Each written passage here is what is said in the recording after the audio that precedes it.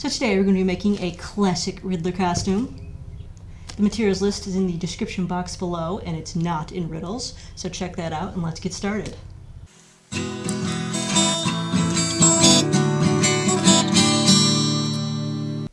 So starting with the cane, I used a utility knife to cut some question marks out of cardboard, and I do have a free template for this. It should be popping up.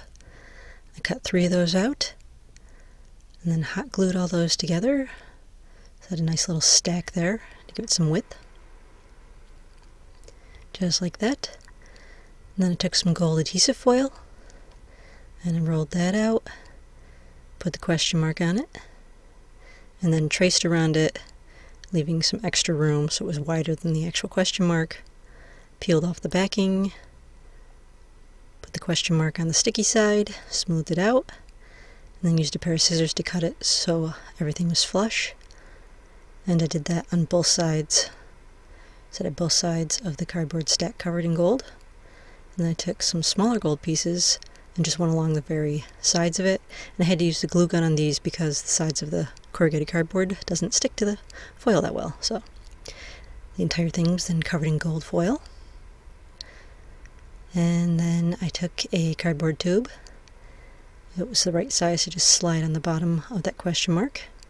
Glued that in place, and then covered the tube in some gold foil all the way down, so that I had an entirely gold Riddle question mark cane. So for the jacket, I just got a green jacket from a second-hand shop, and I used the little question mark template for the lapels. Again, this is also in the template.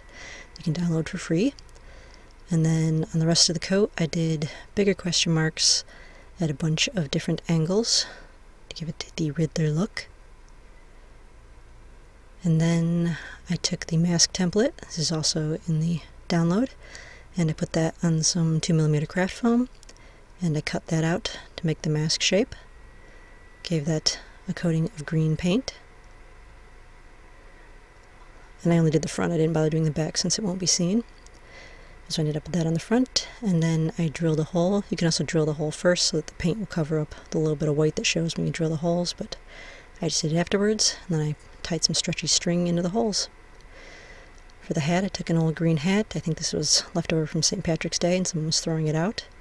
And I took some black ribbon, measured that to go around the hat, and glued that on with some fabric glue all the way around.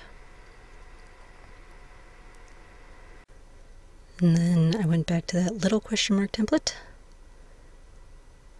and I stuck that on the front of the hat and painted that black with some black fabric paint. And then I have my little Riddler hat, and I just added a pair of black pants and my orange leeloo wig to complete the costume. Riddle me this.